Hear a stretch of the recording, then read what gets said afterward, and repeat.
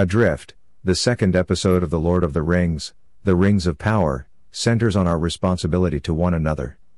An elf must trust a human, an elf and a dwarf mend an old rift, and a Harfoot meets a stranger who has fallen from the stars. Beware, spoilers ahead. Galadriel, alone in the middle of the sea, her ship and those on board safe behind the veil of clouds in Valinor. She starts swimming.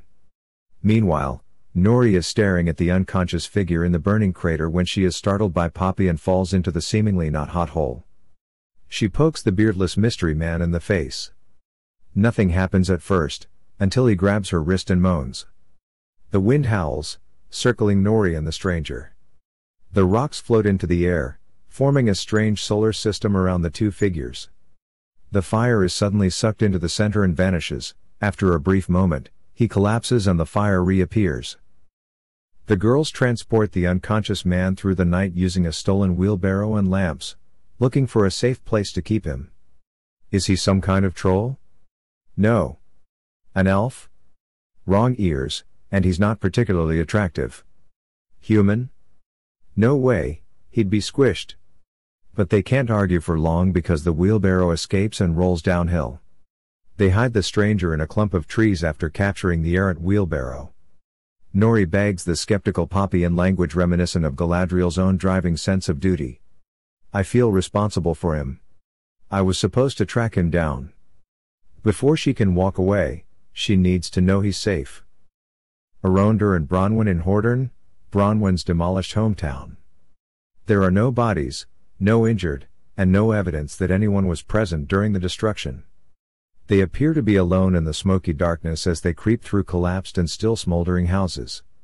Arondir discovers a deep pit and passage dug beneath the floor of a ruined home, clearly purpose-built by someone, or something. Arondir sends her off to warn her people with one last longing look before leaping down into the tunnels, torch aloft. Eregion, the realm of the Elven Smiths, is a city of towers built into an island's mountainous side. He tells Elrond about his project in Celebrimber's chambers. Celebrimber wishes to fill Middle-earth with beauty rather than war, and to create something of true power. He has brought Elrond here to assist in the construction of a forge with a fire as hot as a dragon's tongue and as pure as starlight. However, he needs it completed by spring. Elrond suggests looking for partners outside of our own race. With that, the map snakes up to Khazad-dûm, the Dwarven realm. It will become an orc-infested, Balrog-cursed, desolate tomb thousands of years from now. But, even in the Second Age, streams still flow to the mines, which are surrounded by lush green mountains. Elrond assures the smith that Durin, the Dwarven prince, is like a brother, but the guard at the stone door quickly dispels that notion. Elrond has another trick up his feathered sleeve. He performs the rite of Sigyn Tarag, which causes the doors to open unexpectedly. Elrond is rushed in alone and sees the mines in all their glory, waterfalls, green cliffs for farming in rays of sunlight, and a bustling underground metropolis carved into the mountain's belly. Prince Durin IV dismisses Elrond's flowery language about their friendship in order to introduce the Dwarven endurance test. They'll hammer stones until one of them can't anymore. Elrond is exiled if he forfeits. If he wins, they will only grant him one favor. Nori discovers the stranger scribbling on a nearby boulder. He turns and yells, and the trees around him bow down to him. Don't you remember me? Nori begs. Something within him causes the world to return to its natural state. They form a friendship through creative hand gestures and, frankly, disgusting snail eating. Where exactly are you from? Where do you fit in? Where have the others gone? Like you? Are there any others? Nori inquires. In response, the stranger begins drawing a symbol in the mud, similar to those carved into the trees. He speaks in an unknown language, repeatedly repeating the words mana and ur with increasing urgency. Meanwhile, Nori's father, Largo, is assisting with the installation of a canopy at camp. Largo's ankle gives way spontaneously at the height of the stranger's agitation. His foot is in bad shape, and the entire camp is worried about whether he'll be able to migrate. Galadriel is still swimming in the thick gray fog when she hears a bellow. When she sees a dilapidated raft, she is dragged aboard. Galadriel simply states that she became separated from her ship. So you haven't seen it? Aemon inquires, his voice trembling. What about the worm? Before either of them can respond, the passengers notice a ship in the distance. Is it Salvation? Corsairs? It is neither of the following. It's their own wrecked ship, dragged through the sea by the dreaded worm, an enormous creature with water-slicing fins. One of the passengers panics and shoves Galadriel back into the sea. We see the destruction every time she comes up for air, the worm circling back, its huge jaws rising out of the sea to chomp down on the raft, its many fins ripping through the raft, sending debris and people flying. The sea then becomes still and silent. The last remaining piece of the raft cuts through the fog in the distance, rowed by Halbrand, who pulls her aboard. Back in Khazad-dûm, that bond is crumbling like the many boulders Durin and Elrond are ferociously hammering until Elrond gives up. Elrond discovers how he's offended his former friend as they ride up a rock face to the exit. 20 years to an elf may be a blink of an eye, Durin exclaims, wounded. But in that time, I've lived an entire life. A life you squandered. Elrond only offers his congratulations on the achievements he's missed, as well as a request. He'd like to apologize to Durin's family as well.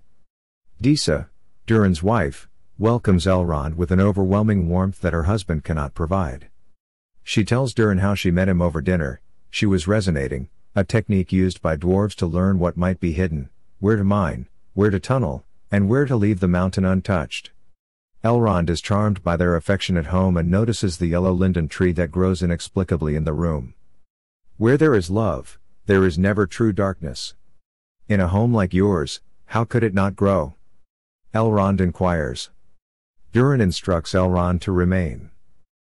On the high seas, Galadriel wonders what kind of man abandons his companions to drown, while Halbrand suspects her of deserting. She inquires as to what elves have ever done to earn his hatred, but his response chills her. It wasn't elves who drove me away from my home. It was the orcs. As a storm approaches, darkening the already gray sky even more, he reveals that he is from the Southlands. We know where Halbrand has fled, and now Bronwyn does as well. Her news is met with skepticism at the tavern.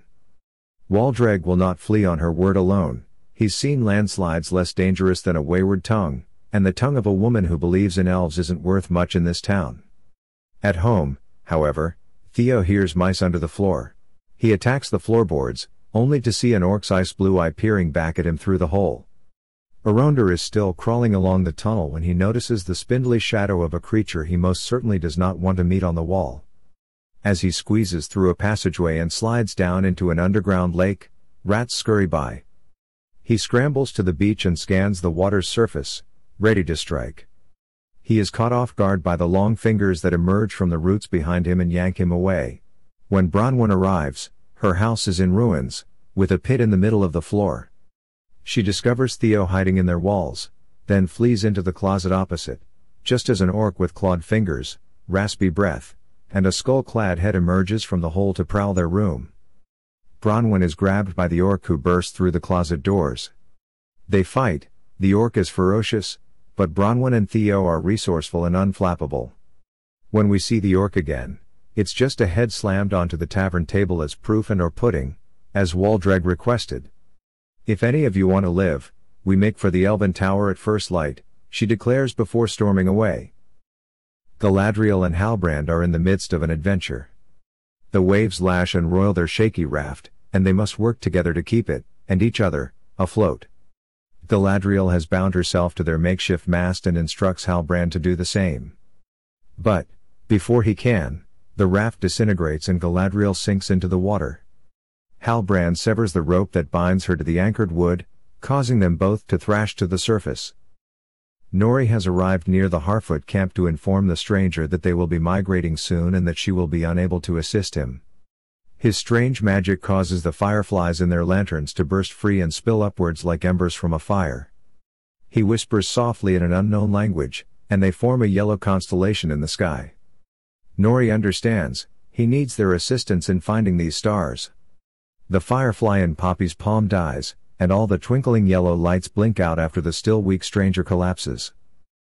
In Khazad-dûm, Prince Durin informs his father that Elrond is unaware of the dwarves' possessions. King Durin III, with skepticism and a truly magnificent waist-length gray beard, is skeptical. Hammer and rock cannot be trusted, he warns his son. One or the other must inevitably fail.